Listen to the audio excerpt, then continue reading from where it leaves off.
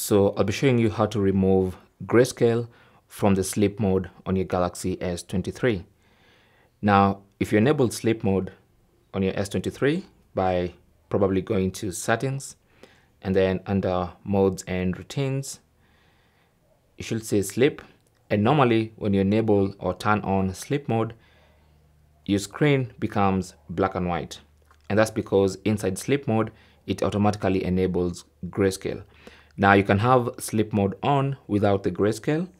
And to do that, you just have to go into the sleep mode settings and change that setting. So tap on change settings and you should see one of the main settings is that grayscale is on by default in sleep mode.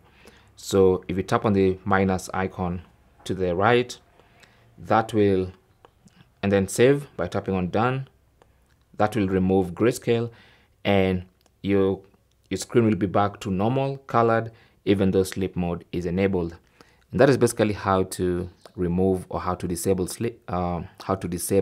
grayscale in the sleep mode of your Galaxy S23. Thanks for watching. Leave your comments and questions down below and good luck.